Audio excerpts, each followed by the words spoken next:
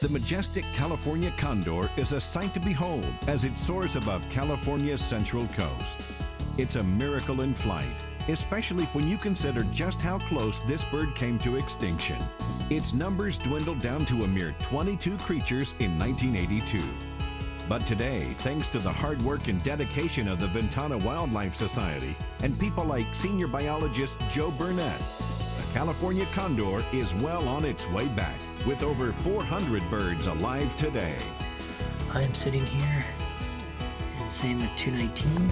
And for that work, Joe Burnett is the newest recipient of the High Five Community Service Award from Monterey Credit Union and KCBA Fox 35. I know you don't like being singled out, but you know, you deserve it. And oh, that is awesome! Yay! It's been the most challenging thing I've ever participated in, but the most rewarding.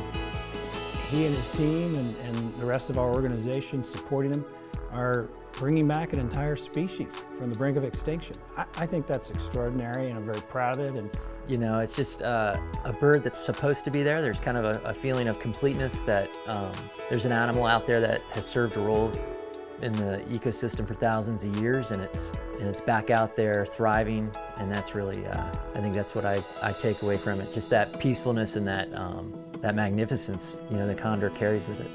For your 20-year dedication of the California condor, this high five is for you, Joe.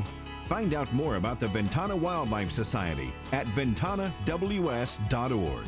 Nominate an outstanding member of the community for a High Five Award at kcba.com.